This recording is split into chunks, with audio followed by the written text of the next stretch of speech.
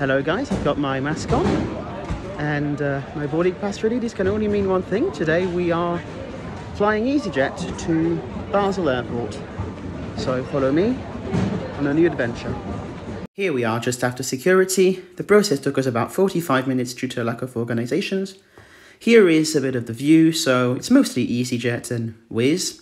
Here's our Easyjet Europe. This won't be my flight. My flight will be Easyjet Switzerland. And there's a few Wizz, and it's quite a calm airport. You might notice a difference in sound. This is because I decided to go for a voiceover. My sound wasn't too good. So our flight today will be Easyjet 1126 to Basel Airport, as shown on the screen. It is now time to go to the departure halls.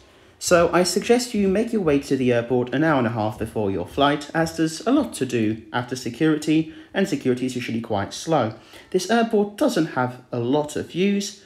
I will show you a few as I go along. It's really not the airport for plane spotting. The views are very limited. Here you can see Volotea, Easyjet, and you can also see the new ITA sporting the old Alitalia livery. This is now the new iteration of the Italian flag carrier, but not all the fleet has been repainted. And another Easyjet, of course. This airport is very famous for holiday makers. We are now going to slowly make our way to the waiting areas. As you can see, they are all still COVID compliant with social distancing, Italy being one of the last remaining countries where you have to socially distance by law. Although this might not be true when you're seeing this, because all of the COVID measures will end by the end of May. As you can see, the airport is quite quiet and there's a lot of offerings for things to eat.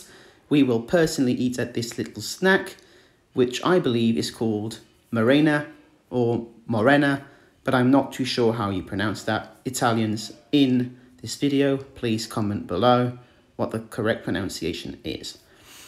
As you can see, it's quite nice. It's called Marina, I think, but still, I can't pronounce that.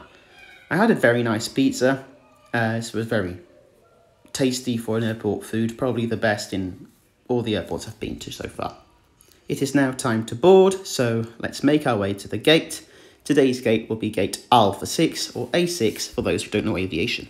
Let's see you airside. So today we will be flying on Easyjet Switzerland's A320ceo with sharklets. This is not a Neo as the engines are slightly different. Our ride today is Hotel Bravo, Juliet X-Ray Oscar, or HB-JXO for those who don't know the ICAO alphabet, which is what is used to spell letters in aviation. Configured in a 186 economy only layout. Every seat is manufactured by Recaro, which is a famous airline seat manufacturing company that does business class and economy class. Obviously, Easyjet only has economy.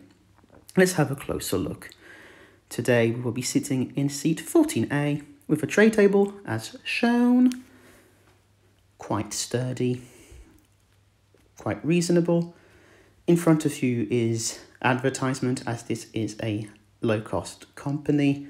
And this is how they make money. It's quite a basic seat, nothing very interesting. There's an armrest, and there's also a literature pocket underneath you, which I will show now. And that's pretty much it. Easyjet does not offer free food, so here's the menu. Quite a lot of variety at quite reasonable prices. There's also meal deals and all that kind of stuff. So here's the menu.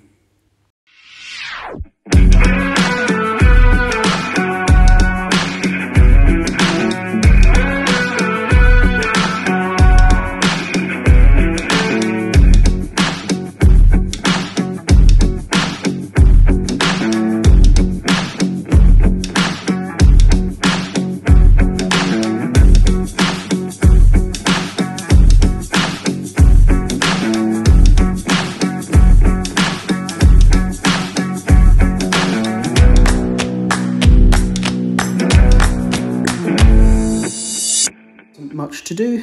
I would like to say that this was one of the best flights with Easyjet. A red-eye flight, so not much service, but very comfortable. Before we knew it, it was already time to prepare the cabin for landing.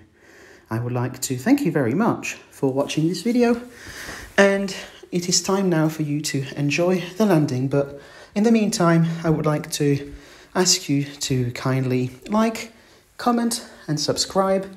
Please share the video, as this would really help me.